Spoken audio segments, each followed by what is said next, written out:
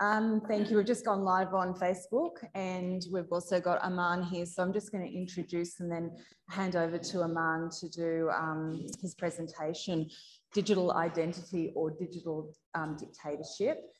So just to introduce myself, my name's Kate Mason. We're on the Central Coast, just an hour or so above Sydney, because this will be live streamed and people will be watching this around the world. I stood for the Informed Medical Options Party in the federal election, which was 2 weeks ago, and we have a very concerned community around a number of factors. I came across Aman on, watched a video of him on Facebook where he was speaking about smart cities and asked him if he would be able to do a presentation to us in our community. So just to introduce Aman, so it's Aman Jabbi. He has a high-tech career spanning over 25 years.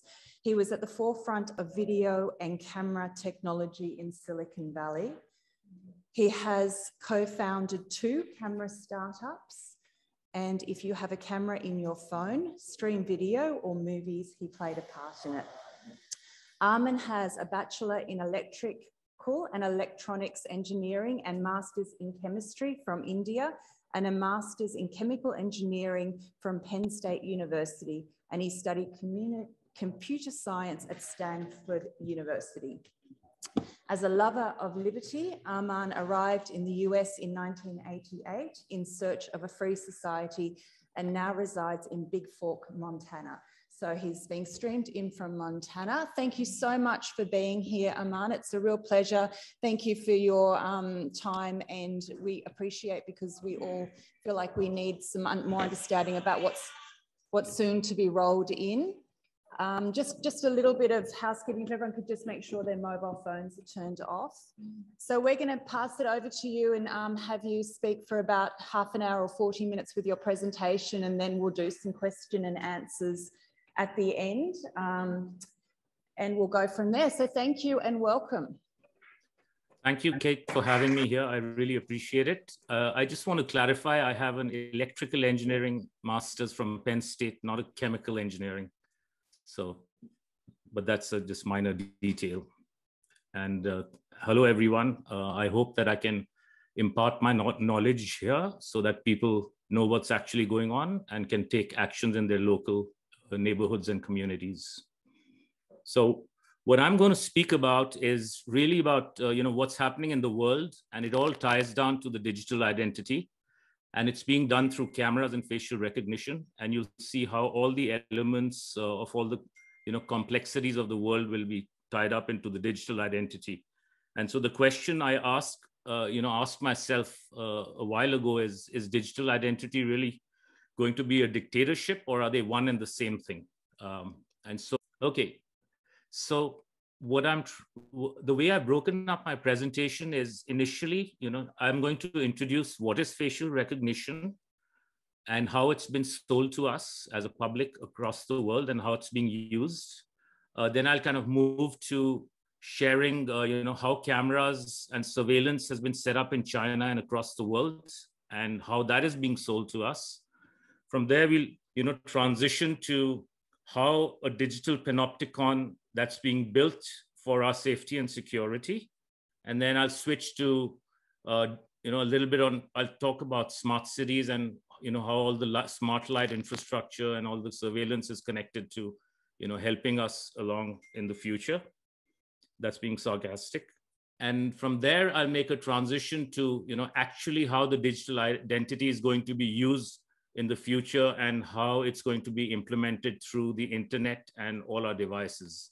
And then we can have a discussion on, what we can do in our local neighborhoods and communities to try and counteract what's being done to us. So with that, I'm going to start my slides. All right. So how does facial recognition work?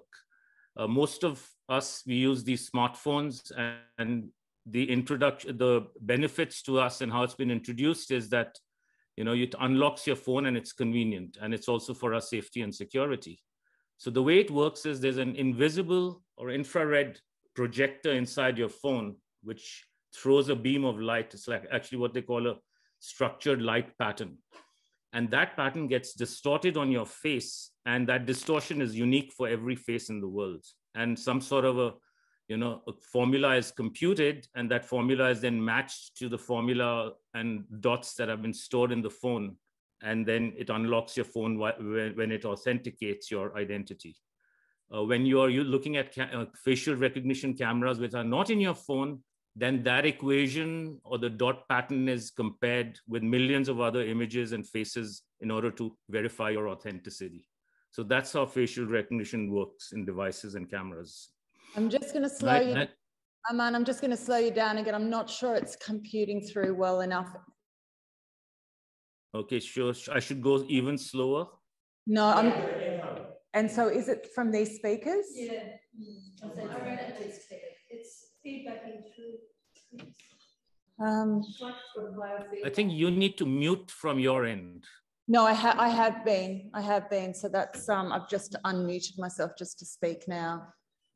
So just keeps going. It's going to be, we have a bit of a crackly effect on this side. So just keep it slow as you can. And that kind of makes it a little bit easier. Once you speed up, we can't follow it. Okay. So the way this has been sold to us have been the carrots. It's for convenience, of course, and it's for our safety and security. And of course, it's to catch the bad guys. It's to catch terrorists and thieves and child molesters. And as a society across the world, we've bought this story. And by the end of the presentation, or even I'd say 70% into this, you will see how the sticks are coming for all of humanity. And the sticks are going to be, sealing our fate. It's going to be really bad, right? The way it's been shown in China, Big Brother has already met big data and facial recognition and cameras. They have been computing now for a few years, social credits for all the Chinese citizens. And social credits can be used to directly control the behavior of people. Right? I was at a conference in China in late 2019 in Shenzhen. And Shenzhen is kind of one of the ultimate smart cities already built by then.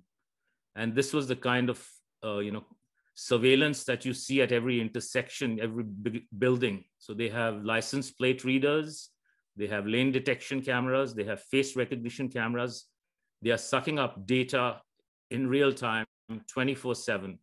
And they have screens everywhere you go in railway stations, in airports. And they are telling you, we are watching you. We know who you are. And we are going to keep watching you. And you're going to be okay with it. And there's this kind of a programming that's gone on. Apologies. Sorry, I got a phone call. I thought I'd shut off all my devices. So here's, some girls showing off their social credit scores on an app. And what that does is it controls directly your behavior and your compliance based on how the algorithms and Big Brother wants you to behave. Right? So you'll see lots of documentaries from Australia, England, United States. BBC's continues to come out with documentary about every few weeks. And the narrative is that privacy and freedom are dead in China. Social credits control system is already there in China. And implicitly, we in the Western world are free. What they don't tell you is it's already happening here. We don't have any privacy or freedom. The credit scoring system has already started, and we are not free. It's just that we have not yet been given an app to show us what our social credit scores are. At some point, they are going to do that, and it's not too far from now. Right? What is not said is that cameras per capita in the United States is greater than in China as of February 2022. And London, which is one of the supposedly free cities in the world in a free country called the United Kingdom, it's number 3 in the world in terms of cameras per 1,000 people. So the infrastructure here is in place. All the systems are in place in the West, and they are expanding. And by 2025, $2 trillion would have been spent in installing the infrastructure of cameras, surveillance, and smart cities. And by 2030, that number is going to be at $7 trillion. And these reports have all been published. That's the kind of infrastructure that's being spent. So while the world was sleeping and COVID was announced in March of 2020, and most of the places in the world were locked down, in quarantine, and the Fear TV was blasting in every home in the world, they were installing the smart city infrastructure with cameras and smart lights and smart poles. By the end of 2022, 1 billion surveillance cameras connected to the internet and to the cloud and artificial intelligence will have been installed. And that's for a population of 7 billion people.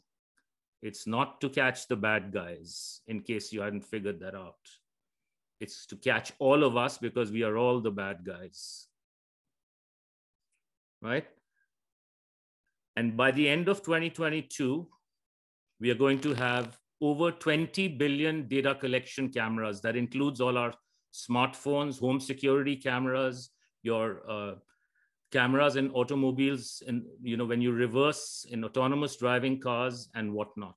So that's the kind of surveillance that's being done as we speak. So in the old days, human eyeballs used to sit in front of TV screens to look at, traffic or people running, after stealing a bank or something.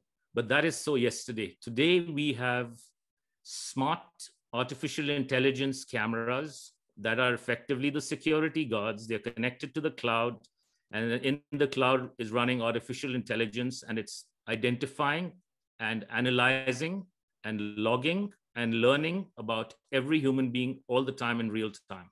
So no human beings are necessary. We are being replaced by AI in probably 70% of activities around in the world. So when are we not alone? Pretty much never, not even in our own homes. And so here is a picture of what they call a panopticon. It's a circular prison. And this is a picture of a circular prison in a state of Rhode Island in the northeast of the United States from the late 1920s. So you see that the prison guards are in the center, and they can look at all the, the prison cells. So all the prisoners basically are never in a private moment, So they can be monitored all the time at the whims of the guards that are in there. What we have today is a digital panopticon. So we are effectively, both symbolically and practically, inside a prison cell. Even though you don't have the four walls, erected yet, computer vision, along with cameras and artificial intelligence, is looking at us, analyzing us, logging us, and learning our behavior. And then it's going to be scoring us, and then rinse and repeat. So we are being monitored everywhere and all the time. There's a term called the Internet of Eyes and Ears that started popping up in venture capital circles about 5-6 years ago. And what they are literally building is the Internet of Eyes. And you can see pictures in your daily lives where all the cameras are, right? At intersections, your self-driving cars, and even modern cars today have between 8 and 16 cameras, brand new cars that are coming out inside them, and also looking outside. They're monitoring babies, they're monitoring drivers, they're monitoring the full cabin. They have satellite cameras, drone cameras, they have license plate readers, they have invisible infrared cameras looking at passengers and drivers. It's ridiculous how much we are being monitored all the time. And of course, it's always in the name of safety and security and convenience. Remember those words. Anytime you hear a television head speaking or reading the newspaper or social media, beware of those 3 words. And inside your home, we are all giving up our data and helping Big Brother. And I almost know nobody in this world who doesn't use technologies from one of these companies. We are on a Zoom call, by the way. So all these companies, amongst many others, are all involved in the so-called stakeholder capitalism that's being implemented. And every time, we are using our devices or not using our devices, if we are on a network connected to the internet, data is being collected on us. So this is not about surveillance. This is about data collection, and you'll see the difference as we continue the presentation. Here's a picture at night with smart poles and smart street lights. They're being put up all around the world. The expectation is not the expectation. The reports have said that by 2030, 600 million of these street lights will have been installed around the world. Just think about that.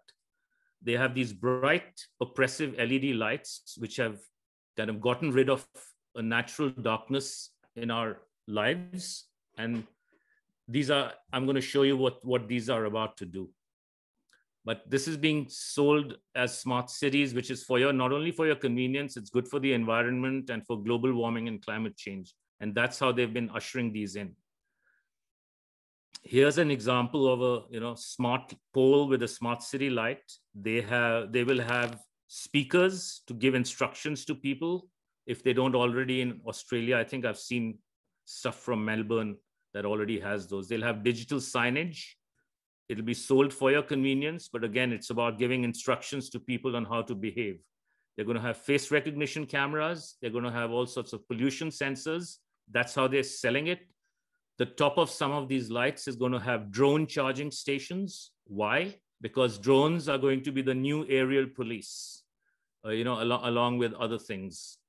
And they are all going to be wirelessly connected to each other and to the internet. And this is part of the Internet of Things. And these smart cities are about data collection, number one. And we are going to see how they're going to enforce people to behave, number two. So here's an example of, that's a picture somebody sent me from Canada. And they've installed these things, what look like LED incapacitators. This was funded by the Department of Homeland Security and a company, Intelligent Optical Systems, in 2007 started to develop this. And then the next generation, more modern versions of these were done at Penn State universities, maybe 20 years after I graduated from that. And I don't know what the level of weaponry they have achieved already, and I'm researching that right now as we speak. But these are known as puke guns or puke rays. What they do is they can send out highly focused, high intensity beams of different frequencies and colors. Before the human brain and eye can adapt to that, they'll change the frequency, and basically it causes intracranial pressure. That's pressure in the brain. It's going to make you puke. It can make you sick. It can cause spinal problems and a whole lot of other problems. And these are already being installed around the world. Even the standard LED lights, and I'm researching this. I'm going to make a presentation solely on smart lights and smart cities next. They will be used to enforce behavior. There are some of them that can see cars up to 300 meters away, humans with their guns or without guns 150 meters away. I've also seen specs that there are certain smart lights that have the ability to see 6 miles away. So what they're installing is not lights for our safety or security or our convenience. They're installing an open air digital prison, and they don't need human guards from 3-letter spook agencies to enforce all this stuff. It'll be enforced through artificial intelligence and all these electromagnetic weapons, whether they are microwave frequencies from towers or from 5G or with LED lights. And for people who don't know what LED is, it's the light emitting diode, and it's done in semiconductor processes, and they can build millions of them in minutes.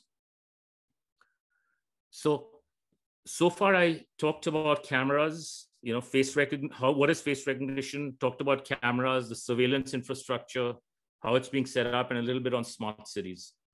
Let's see how this now connects to the kind of the primary message of this presentation, and it's about the digital identity. So here is a diagram on the right. This I found in a paper at the World Economic Forum website, and it was published in 2018. And the digital identity, they say, is a new chapter in the social contract. It's a social contract that nobody signed up for and nobody wants, but they are, planting this on us and going to force this on us. And the digital, every entity, person, device, and thing is going to have a digital identity. And once you sign on to a digital identity, the only way you can access healthcare or your bank finances, ability to travel, ability to access the internet, to go to social platforms or do anything in your life, to buy food, you need a digital identity. And how will that digital identity be authenticated? Through your face. So your face is the key to unlocking access to life. And this key is going to be linked to a new type of financial system, which is going to be a combination of carbon credits, your social credits or social score. The technically correct term is reputation capital. And then, of course, your status with respect to vaccines and boosters and injections. And if you don't have enough carbon score, if you don't have enough social score, or you haven't taken your latest booster, your face will not be able to unlock your digital identity, and therefore you cannot access stuff. You will be locked out of the whole new matrix system. And this is what they call central bank digital currency, or CBDCs. They may have minor variations in different countries, but this is essentially the key to understanding what sort of a new world that is going to be upon us once the final switches are turned on. And how does this link to smart cities? Because your face is going to be tracked wherever you're going. Your social score will be updated in real time based on who your friends are, or whether you're social distancing, who you are walking with, when you're walking, when were you supposed to walk, et cetera, et cetera. And the universal basic income that they are now starting to give in some countries, that's also about giving carbon credits. Your carbon credits are going to be limited per month, and that's how it's going to go. Right? So your digital identity is really a digital prison, and your face is used to unlock the digital prison if you behave well. And how are they going to implement this? There's a new protocol called Zero Trust in cybersecurity worlds of software and server companies that are implementing this. And so by default, we are going from a world of implicit allow to default deny. So as an example, when you log into your computer, you type in a password.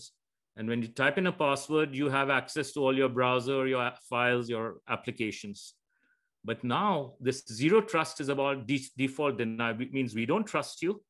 And for everything you need to do, you'll be denied initially until you can prove that you're trustworthy. And that trust will come from face recognition and your digital identity, right? And so this is going to be the new world. It's going to be a world with locks, and anything we want to do anytime, all the time, whether you want to switch on your smart, your smart oven, or your, open your smart refrigerator, or get into the internet, get into Facebook, you're continuously being monitored by your face and your digital identity. So the concept of HTTPS, which is like secure authentication, when you go to websites, everything is going to be removed because the algorithms and AI, they need to keep watching you and how you're behaving. They're going to be scoring your emotions. They're going to be tracking your eye movements, and everything's going to be recorded all the time. So this is where we are going if we allow this to happen. Here's an example of how zero trust principles are going to be used when you go to the new shopping paradigm, where all the doors are going to be digital screens, locked with some very heavy duty plastics or LEDs, and you want to be able to open the door without your digital ID. So digital ID is all about conditional access. So if you have your carbon credits for the month are expired, that door won't open to get beef. If you've had too much sugar for the first 2 weeks and your credits have expired for the sugar, the door won't open to get your orange juice. So these types of doors are going to have face recognition cameras, and your digital ID will be used to unlock these doors. And there's something known as smart contracts. If people don't know, you'll start reading about it. Smart contracts is really the if, then, and else logic that goes behind this digital currency with social and carbon credits. And this concept is called identity as a service. And identity as a service, there are many companies building businesses around it. They leverage companies that do face recognition as a service. And every time your or anybody's face is in front of a camera, there's a chain of corporations making money in real time. So they found everybody's face is another great way to monetize in Wall Street and beyond. And this is also going to be used for geofencing. Geofencing is a term where symbolically, basically, you're geographically, whether it's in the internet and the metaverse or in the physical world, they can build an invisible fence with your digital ID and control your access to everything. So where you can travel by airplane, or where you can drive, or how far you can drive, how far you can walk, where in the metaverse you can go, who you can communicate with, who you can text, what book you can read, what content of the book you can read, everything is going to be monitored as well as manipulated. And where you can walk, they will limit you using all these puke guns and LED lights, because they are the weapons that are going to limit how far you can walk. And that's related to the 15-minute cities and 20-minute neighborhoods that they are building right now. So the goal is to lock down humanity in these smart cities and not allow them to move anywhere pretty much. So the digital identity is inside the Trojan horse of security and privacy. I can't stress this enough. Whenever you hear the word security and privacy, run. And this will result in total control of humans, because people will comply in order to unlock access to life. And how is they going to use this with kids? There's a concept called social and emotional learning that's been creeping into schools for many years, for the last few years. It's also known as CEL. And the goal is that all kids will be monitored from cradle to career. And cameras and face recognition and emotion recognition are going to be at the heart of this. So they can even be monitoring the emotional state of a child, and the algorithms can decide whether the child abuse is happening at home. And then they can come for the children, which they will.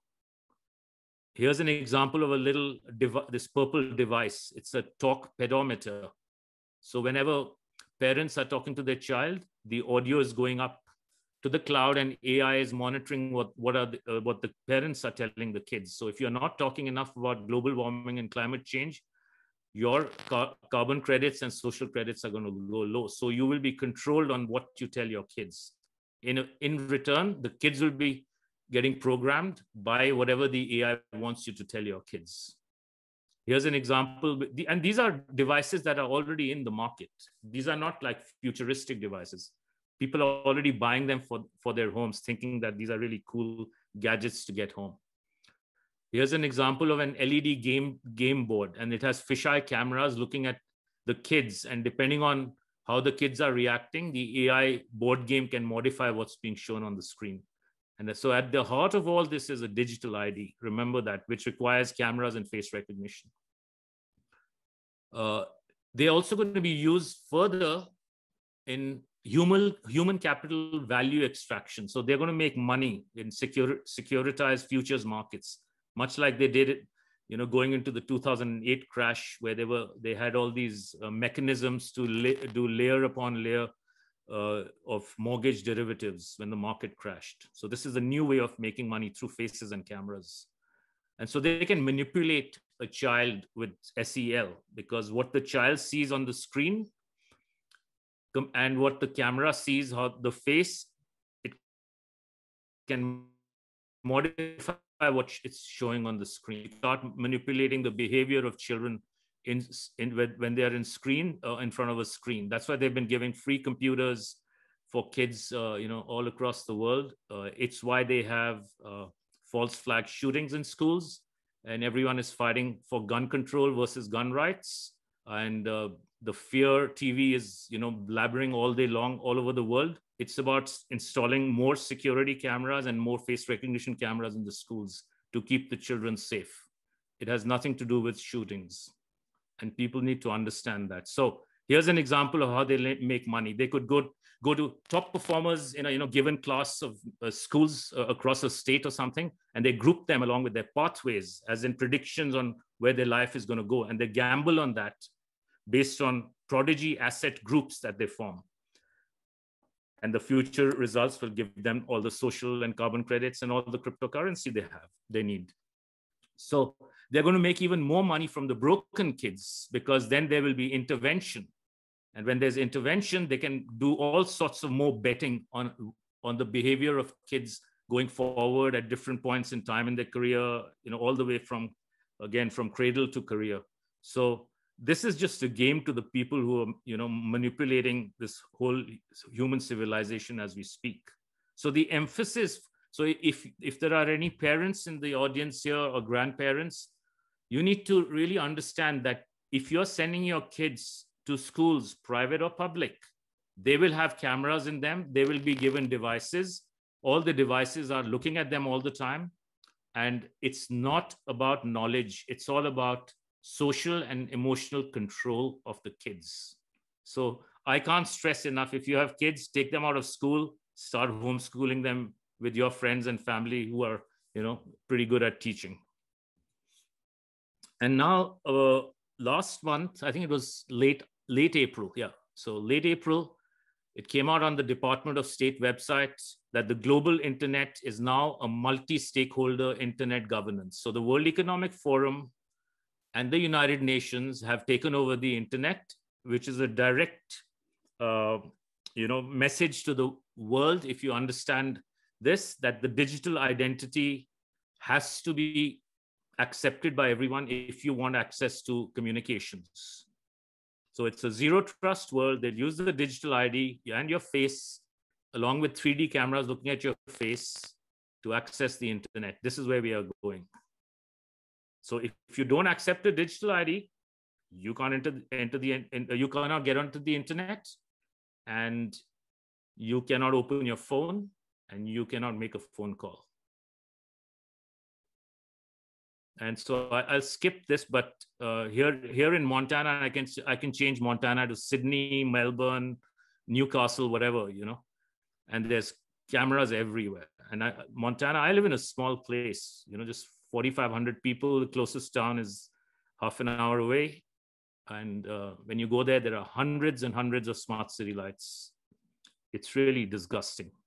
And we have in our local state legislature, there's a study for facial recognition technology, and that's a complete red herring. So if you start seeing that in states or cities in Australia, just know that banning facial recognition means nothing, because your government, neither your government nor your state nor your local officials are doing facial recognition. So banning it is pointless, because the facial recognition is going to be done in the cloud on Amazon and Google servers, with artificial intelligence algorithms, with cameras installed by private companies on public lands, which are now owned by private corporations. So I've been having a very interesting time trying to fight this here. And then over here, this is a small place, but over here at the intersection and everywhere, we're seeing all this junk go up. You see microwave towers, hidden inside trees on ski slopes, and you see them openly displayed inside the cities. It's pretty bad. And given pictures I've seen from Melbourne, Australia, this is pleasant. And so if you go to retail stores, now they have cameras at self-checkout counters as well as non-self-checkout counters, because they're looking at everything you're buying. There are 4 facial recognition cameras when you enter any foyer now. So they've established who you are when you enter, and they're going to track you every square foot inside retail stores. And then you have the parking lot panopticons that are looking at all your cars and everybody. And then you have 5 cameras at this entrance. So it just goes on and on. This is not for safety and security. This is to track people, to do data collection, identity as a service, and then your digital ID tied to your behavior, your compliance, what you're buying, when you're buying, who you're with, everything. Here's an example of a company called Clearview AI. Investor is Peter Thiel, who's also invested in Palantir and working for Big Brother. And so every human being will be in its database if they aren't already, and they're going to use the facial recognition and the image database for predictive policing and pre-crime for stakeholders. And this movie was Minority Report, which came out probably 15 or 16 years ago. So they were telling us what's coming. It's not science fiction. There's a company called ID.me that is doing public-private partnerships. Their goal is inclusivity, diversity, etc., no identity left behind. And it's also for equity, so everybody's equal. But really, it's about taking your password, combining it with your driver's license, your passwords, and then doing digital selfies to unlock government and services like healthcare or retirement and stuff. So they are going to suck us all into the digital ID system one way or the other. And people need to understand that so that they can say no. Because once we accept a digital identity, it's game over for human civilization. Everybody will be fully controlled and you will behave in exactly how they want you to behave. A few weeks ago, I was watching a talk by Yuval Harari. He's a spokesperson and an author for the World Economic Forum, and he presented this danger formula where I'm so sorry. B times C times D equals A, where B is biological knowledge that they are picking up through your smartwatches, your PCR tests, your DNA tests. Compute power is all the compute power on the servers. That's unlimited now. They're printing all the money in the world to make as many servers to collect our data and compute. And then the D is the data they're gathering from the smart cities and all the sensors. And so this gives them the ability to hack humans in their transhuman agenda for those people who've been doing research. What we can do, and they're trying to censorize everything, what we can do is to minimize the data we give them. If we are able to take out the sensors, take them down legally, work with your sheriffs and whoever your authorities are, and educate them on what's coming, and tell them that this is going to be really used for extremely nefarious purposes, right? So just another way to think about it is artificial intelligence is the beast. You cannot get rid of AI. It's already there and it's the beast. The beast needs food. Data is the food, and the data conduit is all the sensors, the smart city infrastructure, the 5G towers, your telephone, your cameras at home, your microphones at home, cars and everything. They are the data conduit. So in order to stop the beast, you need to get rid of the data conduit.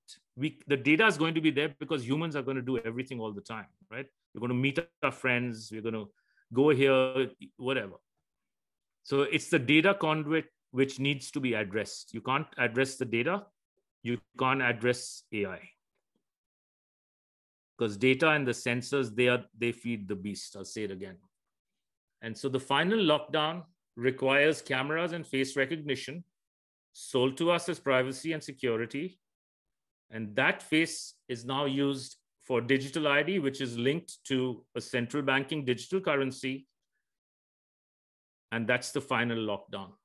So we are always in lockdown mode, always. And so call to action is no digital ID, which means no face recognition, no cameras.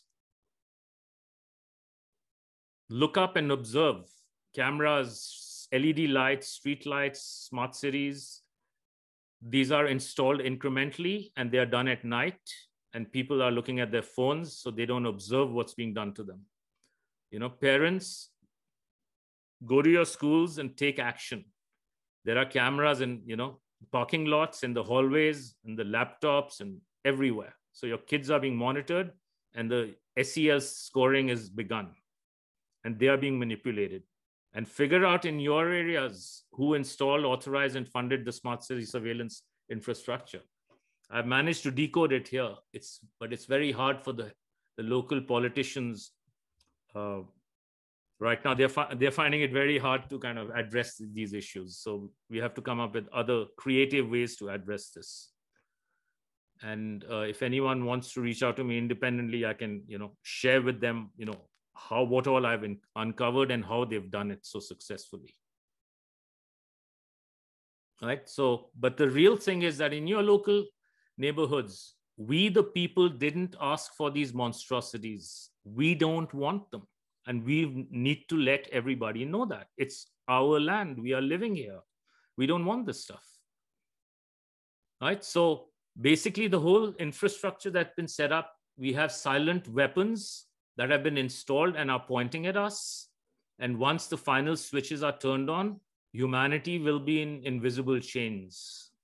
And most of the world won't even know what happened because they'll be watching TV. So turn off your televisions, please. And that concludes my presentation. I'll be happy to take questions.